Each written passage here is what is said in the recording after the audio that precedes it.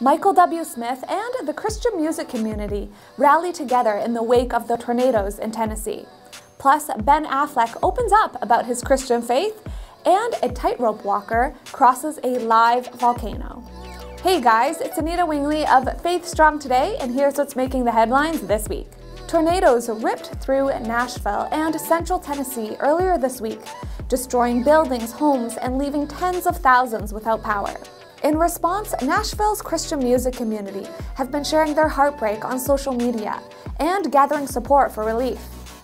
Award-winning artist Michael W. Smith was on the ground helping with recovery efforts. Take a look.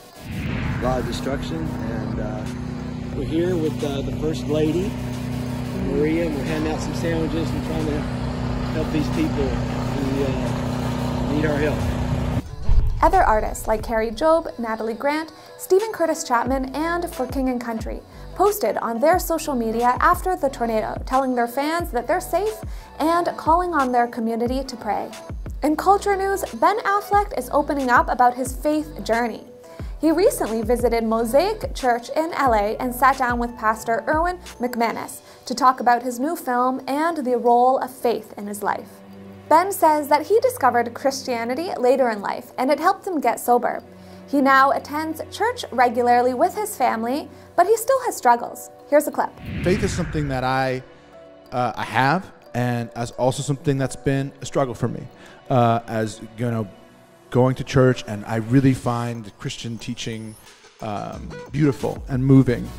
Ben says that being part of a 12-step program helped him to re-understand his faith, and he channeled that experience into his new film, The Way Back, about an alcoholic basketball coach getting his life back.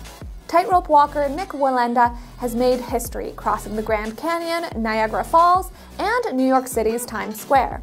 This week he added another one, crossing an active volcano in Nicaragua. Nik comes from a long line of tightrope walkers, but he says he doesn't do it for the fame.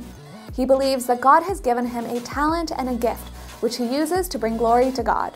Throughout his precarious walk, which aired on live TV, Nik was heard thanking Jesus, praying, and singing worship songs. After 30 minutes, he made it safely across and into the history books. That's it for this week. I'm Anita Wingley. For more great content and inspiration, stay tuned on Faith Strong Today.